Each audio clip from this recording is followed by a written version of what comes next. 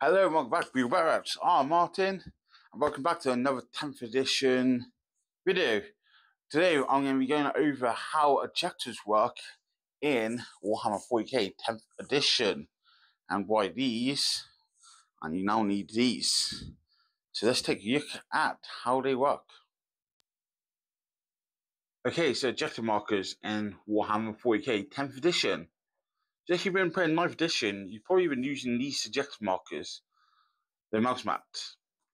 So in 9th edition, to hold this objective, all you'd need to do is have your models on it, like such, and whoever had the most models regarding objectives secure or not would hold that objective. It's a bit different in 10th edition. So in 10th edition, instead of objective secure, which is now gone, it just goes down to whoever has the most objective control models on it. So, for example, on your data sheets for your models, there'll be on the top bracket, there'll be something called OC. OC is objective control, and I'll have a number on it. So, for example, Tyranids are OC2, which means each model counts as 2 towards controlling an objective. Same with the orcs. So let's put, say, 4 orcs on here. So each of these are on the objective, and they have OC2. So 6 on the Tyranids, compared to 2 each for the orcs, which is 8. So the orcs would actually control the objective in this situation now.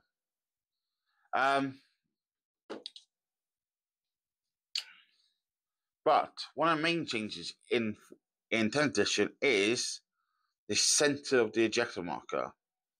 So when people use these, the objective marker is actually only this big in the middle. What you do is this, around the edges, is being within 3 inches of the objective, which is where you need to be to control it. We use these because it's very easy to visualize who's on the objective without getting your tape measure out all the time. But in 10th edition, this center objective marker, you can never finish your move on. So that's movement and charges. So you can never, basically, cover that objective marker, like such. For example, in 9th edition, in Imperial Knight, you could probably just sit on that whole objective and cover it, and you would be able to get to it. So now, while you can still move across this objective in the movement phase, you cannot just finish your move there. Okay? So let's do some examples here. So we'll put our orcs back on here, like such.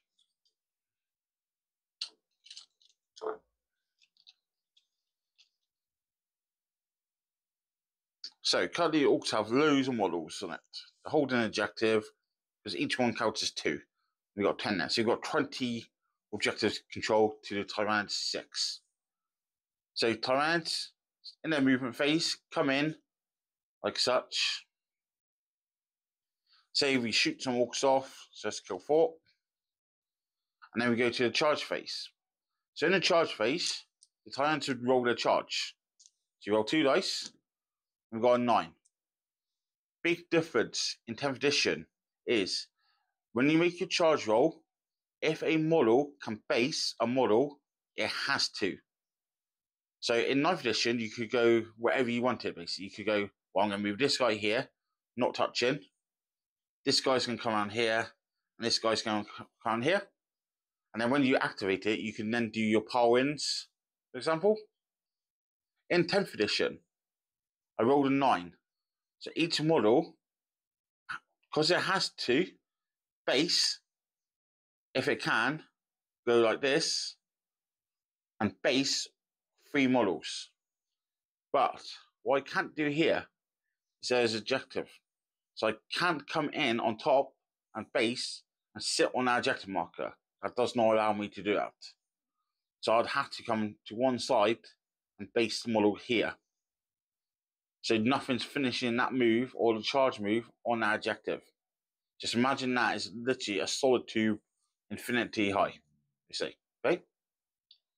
Now in the fight phase, models that are in base-to-base contact and models that are in base-to-base contact with them are the only ones that are able to fight. So example here, let's put some more models back just for some examples.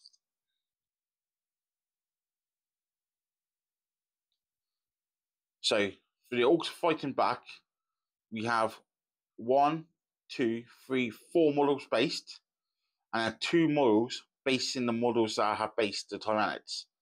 So only those 6 models would be able to make their attacks. These guys are not within range to make their attacks back. Okay. So let's say the Tyranids killed 3 more orcs, 4 more orcs off. And orcs kill a Tyranid.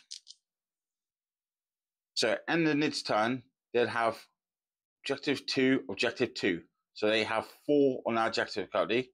To the orcs, 1, 2, 3, 4, 5, 6. And each are 2, so 12. So 12 to 4. So the orcs still hold our objective. We'd then go in to the orcs' turn, and in the command phase, if a unit is... Oh, actually, we need to lose a few more models here. So let's take out 2 more. Sorry. So we've got 2, 2, 2, 2. So 8 orcs count to your Tyrants 4. So the orcs still hold our objective. You'd go into the orcs' turn.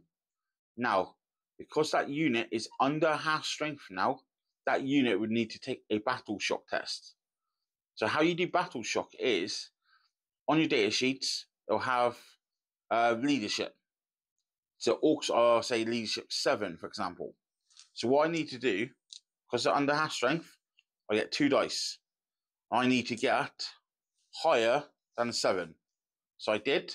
So they passed, which is fine. So then at end of command phase, I'd score that objective for the orcs, because I'll be holding it. Okay. If I failed that battle shock test like that, so I didn't beat my leadership of 7, which means the orcs are then battle shocked, which means they lose the objective control. So they become objective control 0, which then means in a command phase, at the end of it, when you score for holding objectives, the Tyranids now hold that objective over me, because they have objective 4 compared to my objective 0 now, because I'm battle shocked. The Tyranids, they only lost 1 model, so they're not under half strength, so they don't need to do battle shock. The only way they do is if I lost 1 more, so 1 model left out of 3 means they're under half strength. So again, the Nids would have to do a battle shock as well. So I'll just take all this back off.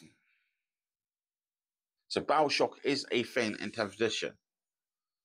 So the main things is you can move across the objective marker. You just cannot finish a move or a charge move on here at all. Does mean you can abuse this a little bit. So example, we had a character here, and then other units around this character, like such. And then we got the nasty Nids coming in. So say, for example, these Nids want to charge this character here. They can charge through this objective, but they can't actually finish a charge move anywhere. So they essentially block that character out by using this objective. The only way time to do it would have to charge the side units, which is quite good. Yeah.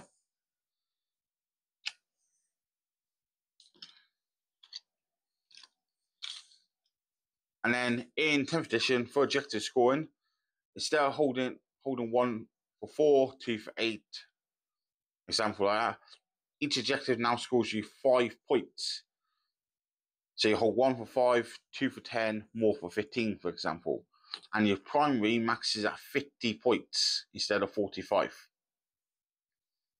The one last example with objective markers. So if we say we put this objective marker over here,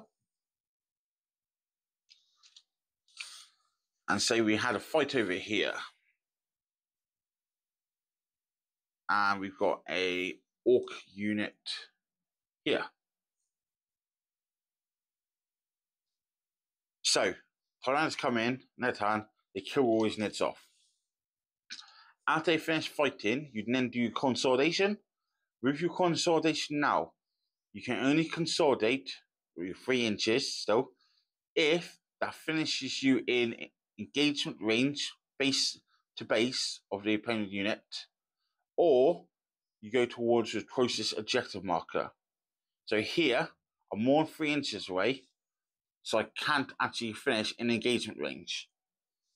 So the only way these guys could consolidate would be 3 inches towards the closest objective marker.